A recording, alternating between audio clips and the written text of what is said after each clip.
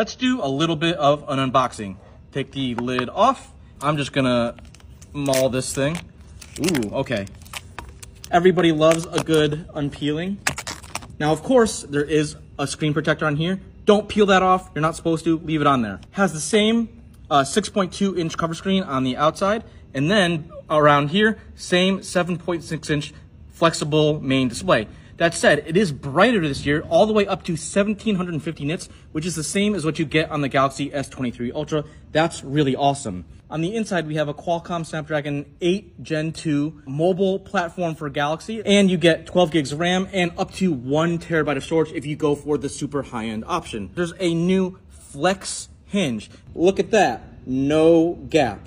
And that's really nice because we're talking about a compact, sleeker design, which actually makes a pretty big difference when you're talking about foldables that are already this big. Still a wobble though. There are a few new multitasking gestures too. There's a 2-finger swipe in from the left that launches you into side-by-side multitasking. And there's also diagonal swipe down from the corner that brings you into minimize window mode.